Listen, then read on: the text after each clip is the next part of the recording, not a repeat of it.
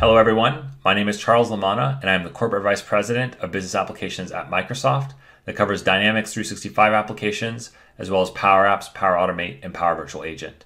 I'm incredibly grateful to be here for the Power Platform French Summit, to have this opportunity to be the closing keynote and cover off some of the most exciting low-code developments that we have. And for folks that aren't deeply familiar with Power Platform, maybe this is your first session, I'll cover some of the background and motivations and trends.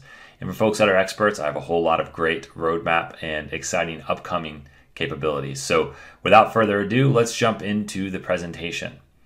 When I talk about Power Platform, I like to always start from two important metrics that capture the major trends in the industry. If you look at the two most important metrics to frame how we think about low-code development at Microsoft, it's these two numbers. The first is there's unprecedented digital demand. Over 500 million new applications need to be built in the next few years. And this is across all parts of every company and every industry around the globe. And even if we were to go address this problem by hiring an army of developers and coders to go build this massive swelling digital demand, we couldn't do it because there's not enough developers. There's a 4 million developer shortfall by 2025, according to IDC. So we have unprecedented demand for digital solutions and development, and we have unprecedented supply constraints when it comes to developers to go create them. And in the past, we've thought that the way we can go address this is by teaching everybody how to write code. This is a very West Coast of the US-centric viewpoint. Go to middle schools and high schools, teach everybody how to write code, or go into marketing and finance departments and teach how everybody to write code, but it just didn't work. Instead, we have found some success with a new approach. And that new approach is how can we turn everybody into a developer with low-code solutions? Low-code solutions make it so everybody, just that we can use PowerPoint or Excel or Word, you can also use low-code, can go create new amazing solutions. And at Microsoft, our low-code offering is called the Microsoft Power Platform. And that spans Power BI for low-code data analytics and reporting, Power Apps for low-code web and mobile application development, Power Automate for low-code robotic and workflow process automation, and Power Virtual Agent for low-code chatbots and conversational agents. Whether you want to be purely visual-based, write a little bit of code and expressions, or write code first and start from a Git repo, you can do all of that on the Power Platform. And that's really important in terms of how we think low-code continues to evolve in such an interesting time for software development. And that's because low-code is focused on empowering everybody inside the company to contribute to digital transformation. Business users can go build their own local solutions to solve the problems that they're facing using the no-code visual-based authoring experiences. Technical but non-coding IT professionals like IT admins, they can use these same tools to build amazing solutions in a way they couldn't do it before if they had to go open up Visual Studio and write a bunch of code. And pro developers and coders can use the tools they always know and love like GitHub or Azure or Visual Studio together with Power Platform to build amazing solutions.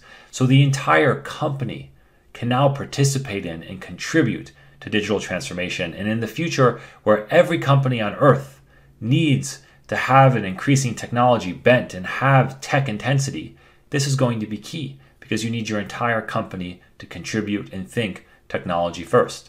That's the way the world's going, and low-code is a key ingredient in helping everybody transform into that new world. And we can see across the customer base for Power Platform, it's remarkable. In consumer goods, in pharmaceuticals and life sciences, in energy, and financial services, massive Power Platform adoption around the globe. Power Apps and Power BI are number one by usage in their corresponding markets for low-code and self-service business intelligence, as well as app development. And we can see that 92% of the Fortune 500 now uses Power Apps, and 97% of the Fortune 500 uses at least one Power Platform product. The low-code revolution has been preparing for a few years now, and it's finally reached mainstream. Now is the time to really go embrace all the great potential of these low-code tools.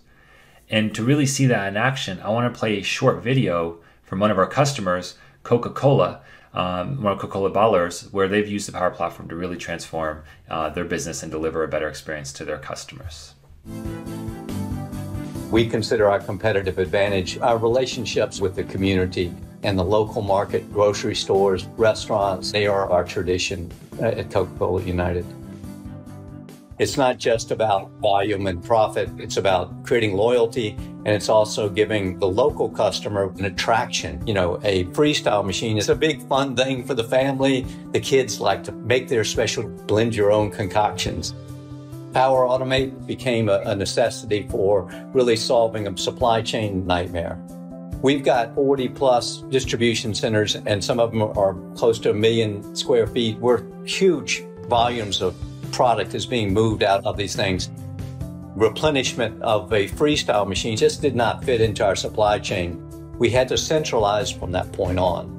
We have a very complex 11-step process to place an order. That was really preventing us from rolling it out to the local market. But with Power Automate, RPA, everything is automated from beginning to end.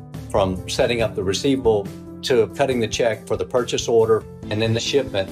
It really doesn't matter how the order is created because we're driving all this from the back end. So there's all kinds of benefits. It's been a huge success in terms of cost savings. It builds a relationship with the consumer and our brand that you can't buy anywhere, you know?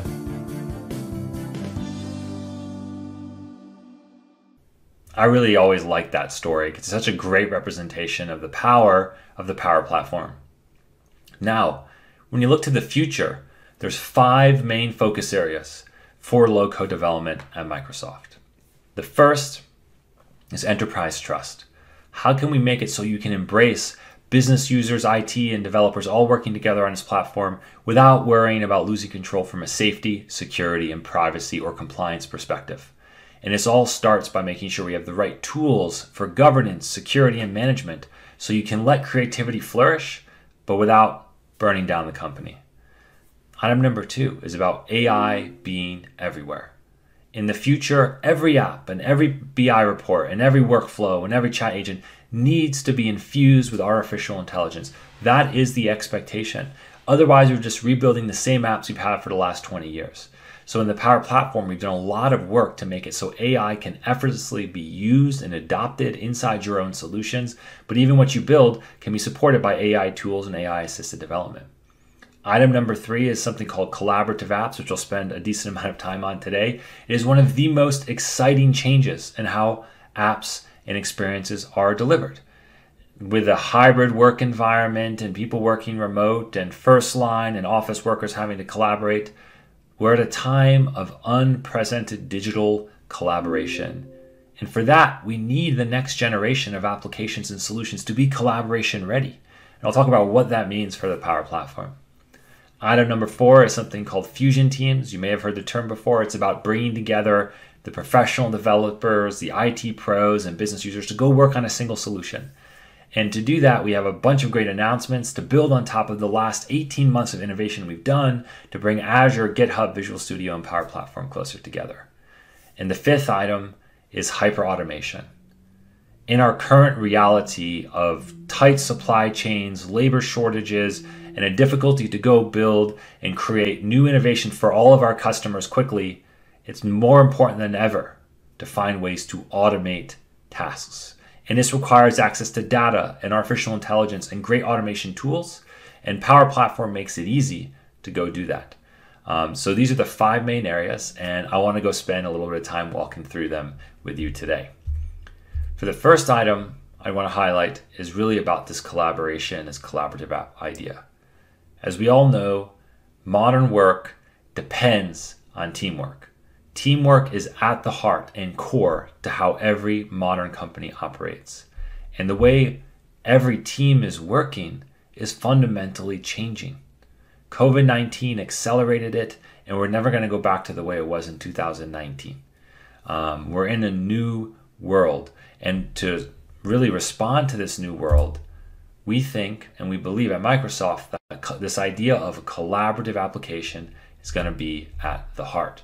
A collaborative application is something that pulls together all your different data assets from things like Dataverse in the Power Platform, or the Microsoft Graph for Office 365, or your dozens or hundreds of other systems that you have in your enterprise, and for which we have 500 plus data connectors. Got to pull all that data together as a seamless fabric across the company. Then you need to have application experiences on top, which bring users together so they can work inside an application and collaborate and develop solutions and work on tasks and problems in a single environment, in a single cockpit. And that's the vision of collaborative apps. Break down the silos between data, break down the silos between people, and then go deliver the right information and the right experiences to the right people at the right time. And when we really go boil that down to 3 different pillars, we really focus on 3 main areas of collaborative applications. The first is this idea of business data being available to everyone, everywhere inside the company. You don't have to worry about going to 10 different applications to get a view of a customer or 10 different applications to go execute a workflow. We can bring the business data to the users where they are. And that's inside of Outlook, that's inside of Teams, that's inside of OneNote, in Windows, on your phone, in a bunch of different places. And really this is about setting things free, and the connectors and Dataverse inside of Power Platform make that possible. Item number 2 is about how do you go make easy communication part of every single application and every single process. Phone calls, meetings, chat, all need to be at your fingertips in every single app, not just in Teams and not just in Office. And so even if you use a line of business solution you've built in Power Apps or you're looking at a Power BI report, you need to be able to effortlessly and easily chat. And the third pillar is about making business applications and solutions you build with Power Platform multiplayer.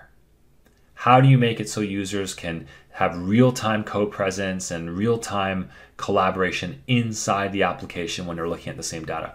We've all become used to this from Word and Excel and PowerPoint, where you can see who else is working on a file with you. Why aren't our business applications, why aren't our low-code solutions the same way? It's time to change that. So across these pillars, across the end user experiences and your data layer, we're bringing things together to make it so the whole company can behave as one. And Teams is the heart of that story, but so is the Power Platform. So to show that in action, I'm just going to play a quick teaser video. More than ever, businesses are looking for ways to be agile and save time and money. Microsoft Teams is a rich platform for work, offering so much more than just chat, meetings, and calling. With Power Platform in Teams, it's also a place where anyone can develop simple yet powerful low-code solutions that simplify work right within Teams. Power Apps is a low-code app-building platform that lets you easily create, edit, and publish apps directly to Teams, allowing you to simplify work across any device. Now, anyone can benefit from AI-powered, natural language-capable bots made right in Teams. Power Virtual Agents makes chatbots easy to create and scale across your organization. You can automate processes like approvals, reminders, and even robust enterprise-grade workflows using the Power Automate app. And turn your insights into action with a new Power BI app that lets you quickly find, share, and create data visualizations right within Teams. With Teams and Microsoft Power Platform, your opportunities to simplify work are endless, making it easier than ever to bring people together and achieve more.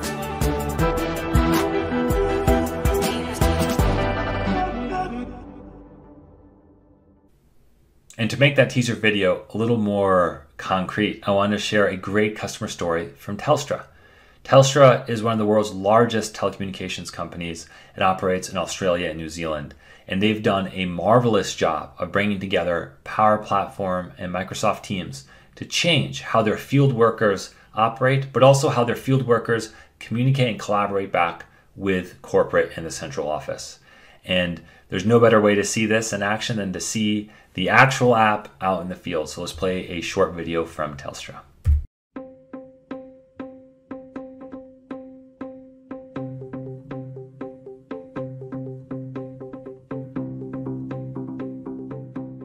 The biggest changes for our business has been the way that we communicate things out to our technicians. When we looked at the ecosystem for a field technician, there were lots of different applications and systems and links and places to go and get information, having to manage and service all of that. It can be quite challenging. And what we really wanted to do is we wanted to really bring that together into one place for them. Microsoft Teams has been really important to running our field services. We saw this amazing opportunity to integrate Power Apps. We created 2 platforms, Technician Plus and Leader Plus, linked into Microsoft Teams, has made that cohesive experience for our users. Really has everything. It's more about automating and digitizing a lot of those manual processes which were typically done via paper. It's really been an integral part of ensuring that the rest of the technician workforce is up to speed. First thing in the morning, I log onto my tablet, jump onto Technician Plus to make sure I'm across all the new communications and news that is uploaded there daily. Then I travel to my first job. I think the foundations that we laid has really helped create that platform for crisis management, whether it be fires or floods or obviously the most recent pandemic. We have to be quite agile in the way that we develop solutions to be able to manage those. And I spent about 7 years in the field servicing our customers. I then transitioned to a role in the field digitalisation team. I don't have a typical software engineering or IT background, and what the Power Platform has allowed me to do is really develop an application within 48 hours with end-to-end reporting. We've automated and digitised around 70 processes. We had visibility of weather warnings, and we have meetings on MS Teams daily with our field leads just to ensure our safety before we are mobilising. Technicians will go out to those sites and they'll capture photos through their tablet, and then our resource coordinators can visualise that information in a Power BI report. Being in the field, we knew where to go for the updates and communications. It's increased our efficiency dramatically. We can service our customers quicker. Power Platform has helped us get about 10 million minutes back into our business, which has increased the productivity of our people. I'm really passionate about building that community of problem solvers, seeing those guys out there using the tools that I've developed, and it makes you want to provide a better experience. I like resolving customers' issues, and the tools that we've been given definitely improve our experience and the customer's experience. So to jump into some of the more specific items from the Telstra demo, I wanted to just share and highlight a few of the main features. The first one being that now inside of Power Apps, when you're looking at a Dataverse record, you can actually see who else is looking at that record, just like you would view inside of an Office document or Office spreadsheet, but you can also embed Team Chat next spring inside of your model-driven application. And this makes it so that you can always know who else is using a Power App with you, and you can even reach out and communicate with those same users who are looking at the same data. And what's amazing about this is it took us a very long time to go build such rich collaboration into the Office products, but now every solution you build on the Power Platform can have that same rich collaboration with just a single switch. You can go faster than ever, build new types of applications because of this low-code development environment. And this is just the beginning. The other big one, if I go spend more time on that chat-based experience, is you can really start to see all the associated data, all the associated records with a particular conversation, and you can do that right inside of that Power App or Dynamics instance. And you can do this by having it actually informed based on the context of the data you're looking at, or you can have it informed based on people you talk to most commonly and most frequently on Teams. And when you go message users from inside the Power App, the other users just receive the message right inside their normal Teams client. So if you are spending your whole day in a Power App, you can easily reach out and collaborate and communicate with everybody else in the company, even if they don't use that same Power App. It's a real game changer in terms of how we think about the role of communication in a typical line of business application or workflow. And between the code presence on the last slide, you can see who's looking at data, and then you can use this chat to then go launch a chat with who else is looking at the same record inside of your Power App. So amazing end-to-end experience there. Additionally, to that earlier aspect of the collaborative apps I talked about, where we want to make it so business data is available to everybody everywhere, you can now find all of your Dataverse data available inside of Microsoft Search. So if you're at the office.com, portaloffice.com, or in SharePoint, or starting next year inside of Microsoft Teams, you'll be able to search just like you look for a document or a PowerPoint and find all the great information you have stored inside your Power App or inside of Dataverse as well. This respects and honors all the security you've configured around Dataverse, and also is something you can set up at a central location to choose which Dataverse environments you want. It's now in preview for Dynamics-backed Dataverse instances, and by the end of the calendar year 2021, it will have support for standalone Power Apps Dataverse instances as well. These are all just amazing 3 big announcements we've done in the last month and a half to really go bring more collaboration to Power Apps. But there's more. One of the things that we shared at Ignite 2021 was this idea of context IQ and loops. Loops are actionable micro experiences right embedded inside of Office or Teams, inside of every single editor. You can do app mentions of people, but you can now also do app mentions of Dataverse data. So you can see and view all the information that you've stored from your Power App right inside of these other surface areas. So when your users are spending time in the Office products, which so many do for so much of the time, they don't have to context switch or change browser tabs or anything like that anymore. They now have really effortless, seamless experiences inside of those Office products. And this idea of context IQ is about exposing the right data to the right user and the right canvas at the right time, really made possible by that great data fabric I talked about earlier and the collaboration layer from collaborative apps. So a lot of great innovation. This is something that we announced with demos and private previews at Ignite 2021, and we'll roll out more in the first half of 2022. So really exciting stuff here that's being made possible by AI and data access across the entire Power Platform and Office ecosystem. And not related to collaboration, but a major area that we've been pushing on as well is this idea of pay-as-you-go for Power Apps, licensing. This is something we announced in November 2021, where it's now possible, in addition to the existing licenses for Power Apps, but you can now connect an Azure subscription to your Power Apps environment and be charged based on the usage of active users and active apps in that environment. And it only gets charged when people actually consume and leverage the app. So you don't have to prepay, you don't have to do complicated procurement, you don't have to do the standard big license deal. You can just build it, get value, and get charged for it, which everybody's super familiar with from our Azure days as well. So this is probably the #1 request that we had received for Power Apps, and we're super excited to enable it so that all the great features I just talked about around collaboration, Dataverse, there's new, interesting, compelling ways to go pay for it. And another big item that I want to talk about is this idea that you can now write code by example. This is something we've been talking about for a while, which basically we started with our big GPT-3 announcement where you can use natural language to do data queries and data filters earlier this year at Microsoft Build. And that made it so you could easily write PowerFX expressions without having to be an expert.